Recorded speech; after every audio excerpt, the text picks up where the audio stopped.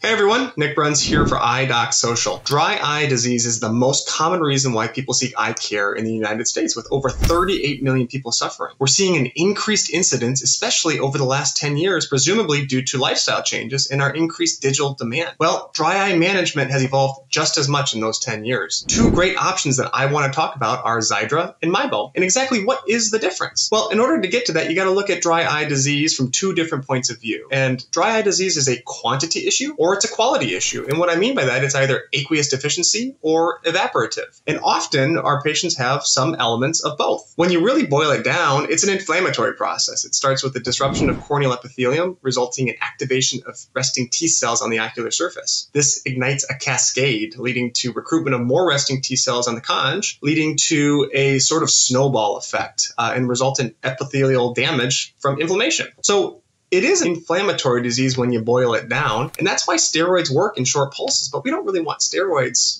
for long-term management, which brings us to Xiidra. Xiidra is 5% lifitegrast. Its target is inflammation. It's not a steroid. It binds to the surface protein inhibiting T-cell interaction, downgrading the inflammatory mediators. And so patients who we use Xiidra on usually see relief in about 2 weeks, and it works fairly well. The second component to dry eye disease is tear film quality, which is greatly influenced by lid architecture and the quality of the meibum. As we all know, the tear film has 3 layers, the topmost layer being the lipid layer, which is responsible for keeping the tear film stable on the ocular surface. If this layer is inadequate, we end up with early evaporation, which brings us to our second drop, Miebo. Miebo is 100% perfluorohexyloctane, PFHO. It's the first and only water and preservative-free drop that targets evaporation. It, like Xiidra, is not an anti-inflammatory. It works by forming a thin monolayer on the tear film surface with an aerophilic and a lipophilic section. So Miebo stabilizes the tear film by acting kind of like a blanket, and it keeps that tear film stable for up to 6 hours. It has a really low surface tension, so when you use it, it actually feels really silky smooth. It's got a really small drop. Each drop is about 11 microliters compared to a normal eye drop, which is closer to 30 to 50 microliters. And it really helps by just preserving the quality of the tear film. So how do you determine which route to take? Well, I like to focus on clinical signs and symptoms. If I have a tear breakup time that's closer to 2 or 3 seconds, well, Miebo is probably a really good option there. Now, conversely, if I have a patient with a really scant tear film, a lot of staining on the cornea centrally especially, I might lean more towards Xiidra. In reality, though, a lot of my patients are on both of these options because, again, dry eye has 2 main components, and tackling from both angles really is beneficial.